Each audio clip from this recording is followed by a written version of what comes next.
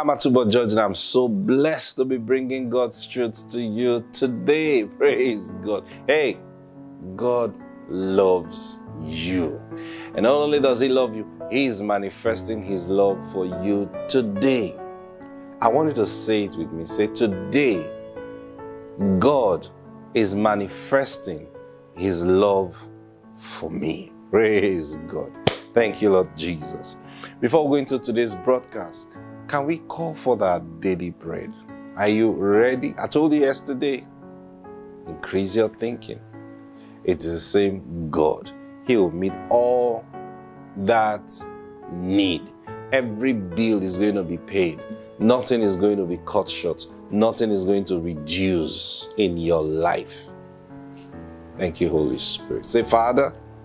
No, say it with all confidence. Say, Father, I demand today for my daily bread.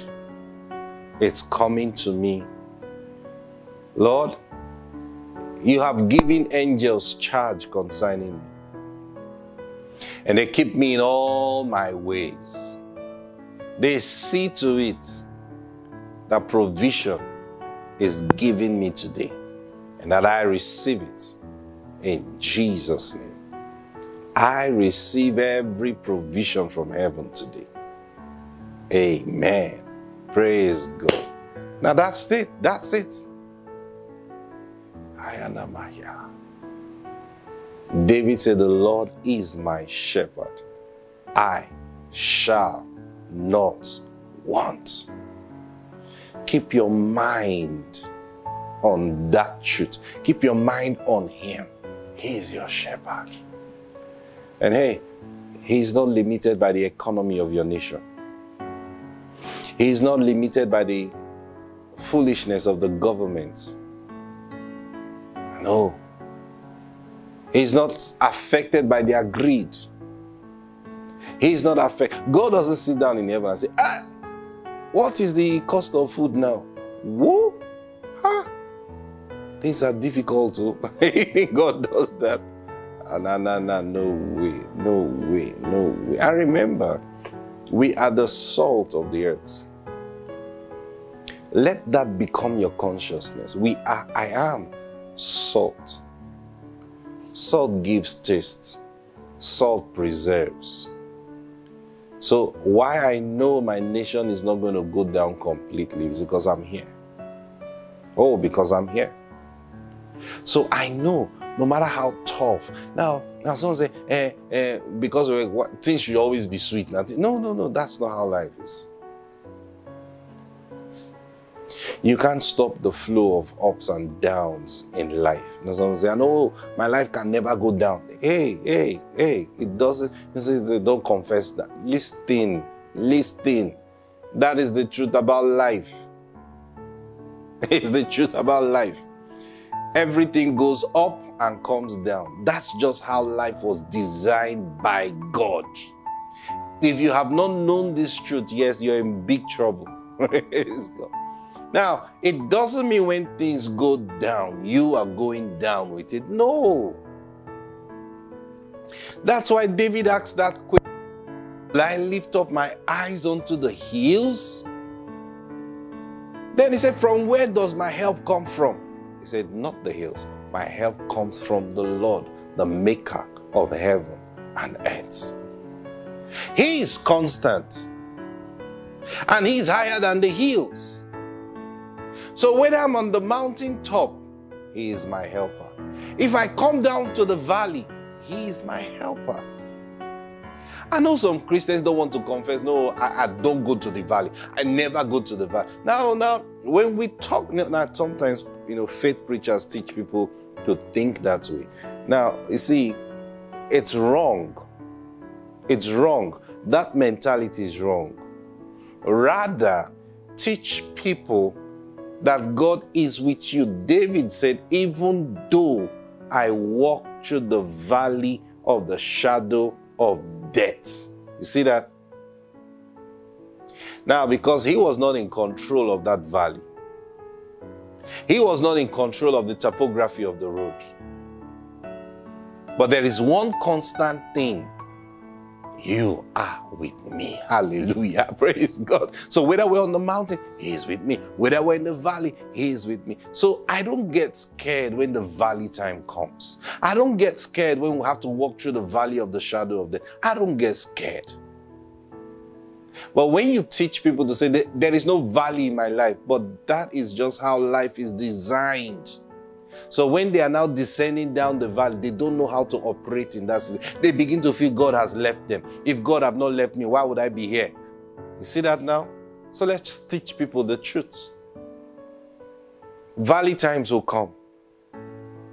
See that? So don't start saying, hey, if God, why didn't God stop the government from being corrupt? Why didn't God stop? Listen. We are light. We are salt. It's because of us the whole nation is not consumed yet. Praise God. And now, not because God is just sitting and folding his hands. He has a plan. He has a plan. Can you just relax and wait for him? He says he's manifesting his love to us. Keep your eyes on him. Let him finish what he is doing. Praise God. While he's at it, for the generality now, while he's at it, you take advantage of your knowledge and personal relationship with him and keep yourself on top. So when you're descending down the valley, you like, Lord, you know you're with me going down, right? So cushion this effect of going down. And he will send you help. He will send you help. You remember there was famine all over the world. And there was only food in Egypt. But hey, Jacob in that season was a man who was walking with God. He was a man whom the favor of God was upon, the hand of God was upon his life. And guess what? Joseph had the hand of God upon his life also. And Joseph was in Egypt. By his wisdom, Egypt was supposed to preserve food for the whole world for many years. But guess what? Jacob, during the season of famine, had enough money to purchase all the food they needed. You see that now? He had enough money.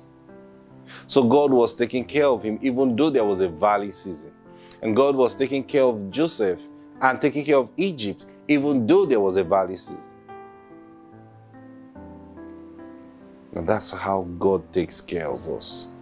So open your hearts and just receive from him. Look up when things are not going well. Keep your heads up. Look up to him. Because you know why? He loves you. He loves you. I'll share with you yesterday. It doesn't matter what life throws at you. That has never been the problem. It has never been the issue.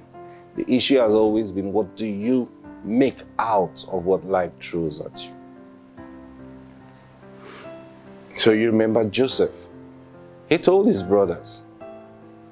Now when they were selling him to it, they truly meant it for evil.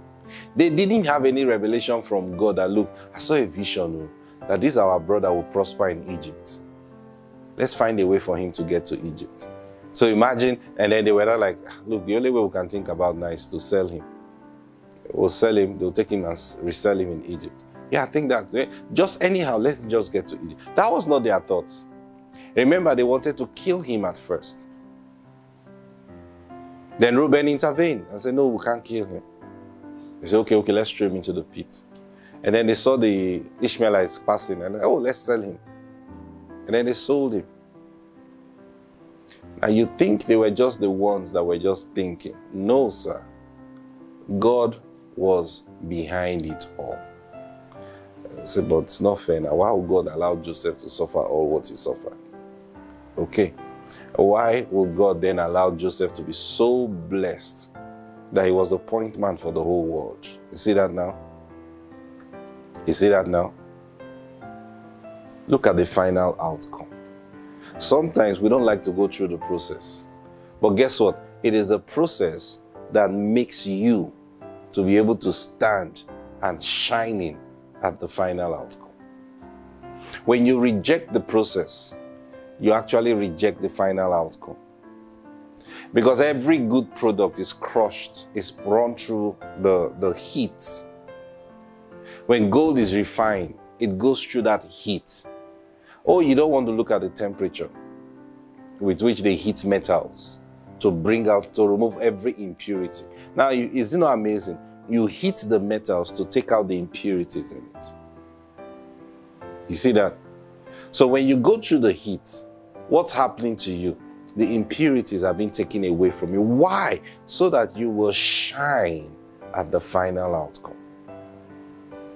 Some of you never knew you could hate until you are put in a situation. And then you now realize that you have bitterness in your heart. Why am I bitter about this person? No, I'm not bitter, I'm not bitter. I said, okay, I know how God deals with us. No, I'm not bitter, I'm not bitter, I'm not. And then you're alone, you're praying. And then Lord begins to talk to you. Do you know you're bitter about that person? Say, Lord, no, I'm not bitter. And the Lord say, okay, pick up your phone and call him and bless him. Must I? Yes, I want you to do so. Then you pick up your phone and you sit down for 30 minutes wondering what to say. Okay. If I call him now, the things I'll say to him, he will not like it. And then God says, you see, let's leave, let's try again tomorrow. I told you to call that person, you've not called him yet. He said, I know I'm supposed to call him.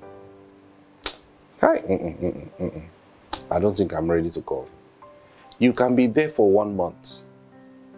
What's going on? You're going through the fire, but you don't want to be burnt. So you don't want the impurity to drop. You're still holding on to it. Until you get to that point where you summon up courage and say, Lord, I don't hate. Yes, I feel deceived. I feel blackmailed. I feel bad about this person. But this is not me. I don't hate. I won't change from who I am. So I'm going to call this person and bless the person just like you have commanded me. And say, Father, before I even call him, Lord, I release him in my heart and I bless him. I bless him. I bless him. Now, while you're saying that, you begin to see the good side of that person. And then you begin to get excited.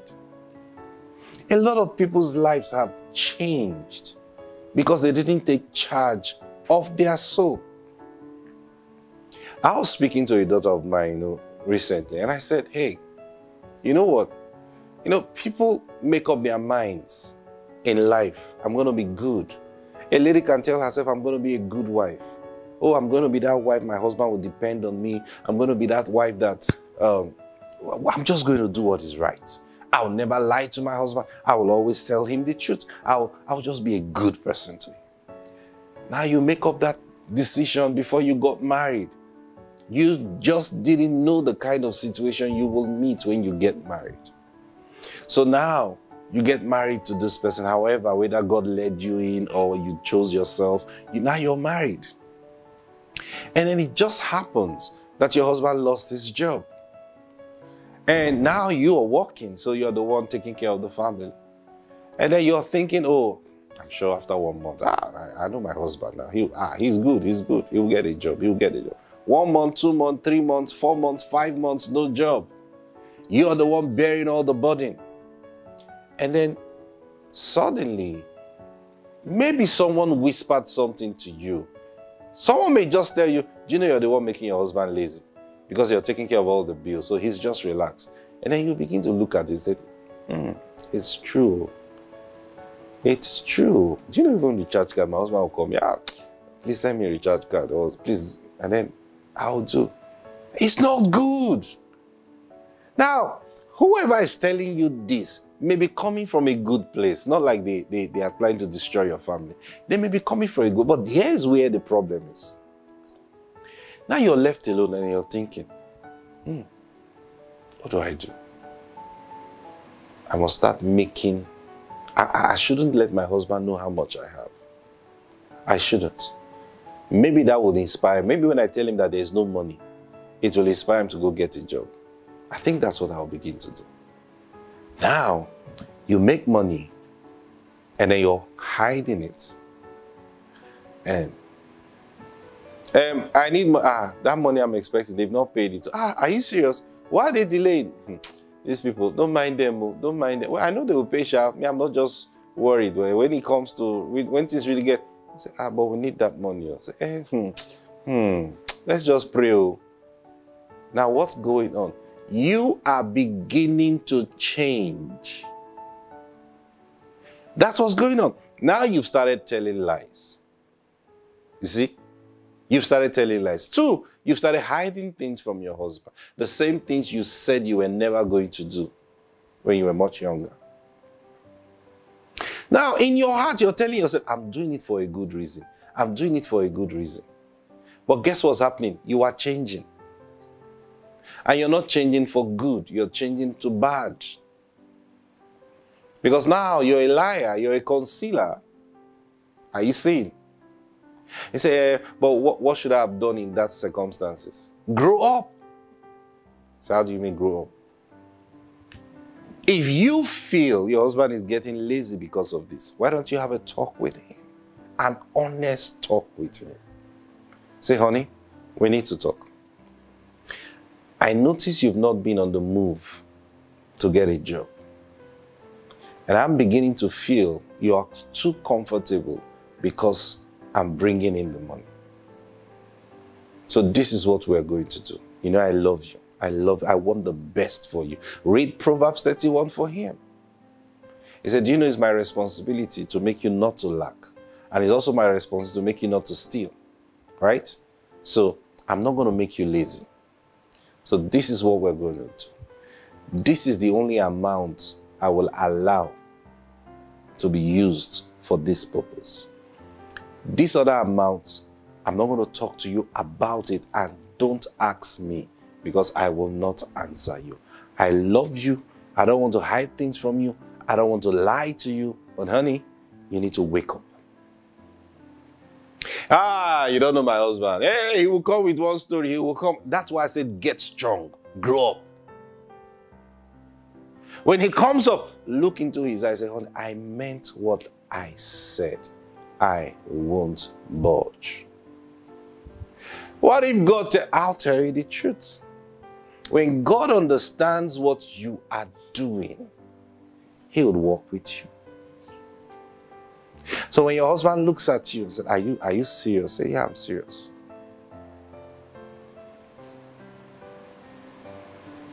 The chances are he will wake up. Does he know what if he does it? It will now destroy my marriage. Why? You know, I always say this to people. Why are you struggling to keep what God is not keeping?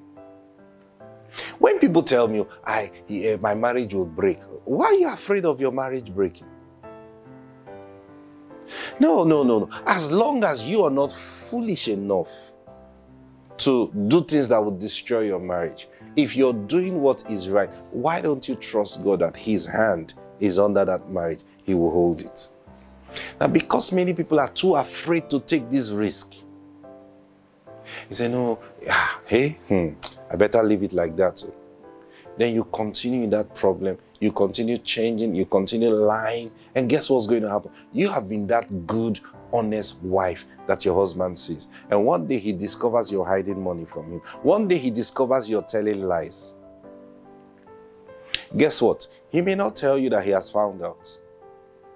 But you see, he has found iniquity in you. I tell you the truth. Now, I counsel people in marriages, and this is very true. The moment a spouse is demystified in the eyes of her spouse or his spouse, the moment that good wife, the husband, finds iniquity in her, Satan is going to use that knowledge, that revelation, to churn every evil he can get out of that man. And guess what? Silently, he'll be telling himself, after all, she's not completely honest. You guys have not, he has not confronted you, but that's what he's telling himself. After all, she's not completely honest. I know she's lying to me. Only God knows how many more things she's hiding from me. I even wonder if I know this, my wife. So she wants to play this game. We will play it very well. So two people think they are okay 5 years have gone down the drain. Guess what's happening? Their lives are just going apart like this. And the day they will now confront themselves, maybe it's 10 years later, and by then everything is broken. It would have been saved if you took charge from the beginning. Same thing with the husband. You notice something about your wife, face it, deal with it, and be strong to deal with it.